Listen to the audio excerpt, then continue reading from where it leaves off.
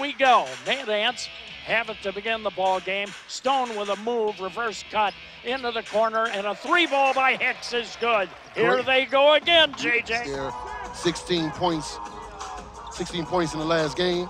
Good feed underneath, and Poitras puts it up. 22, Mad Ants by 34 with the ball. Up top, Poitras fires up a 3. Good! Alex Poitras. And we have a tie score. Well, they listed as 3. Did he split the... Christmas gets the basket, and the Mad Ants take the lead. Nice move, decisive in the lane, showing a little bit of offensive production. McKinney Jones's 3, that falls. Ball faked and went up and hit that 10-footer. Stone inside. Oh, what a nice spin move by Poitras underneath. Looked like he was too far under, coach, but he found the space and lays it in.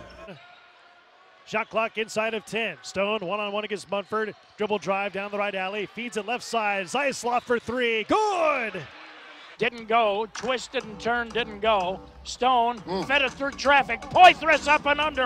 Another basket for Poitras. Struggled in this game. Not sure what's going on with him.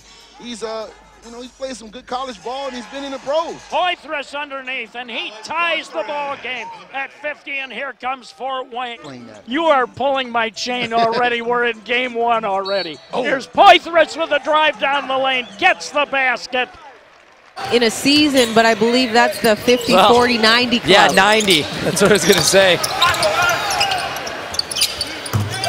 In the corner, that's low. By 1. Stone goes left side to Poitras, hands back off to Stone, looking to drive in, puts the head down. No look pass, McKinney Jones cutting in for the 2.